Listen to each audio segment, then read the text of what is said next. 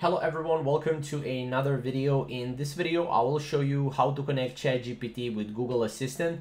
Well, actually, you cannot really connect ChatGPT with Google Assistant, but you can make ChatGPT become your own Google Assistant.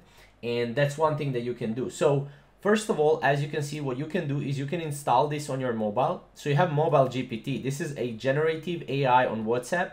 So you can actually use this on WhatsApp, and you can do a lot of different things with this. You can generate AI documents, talk to PDF documents and websites, create WhatsApp reminders and notes, and create WhatsApp notes or long and short research reports. So as you can see, it's only $150 and it's a lifetime access, right? So you get everything you want from that basically, and this will replace the Google Assistant.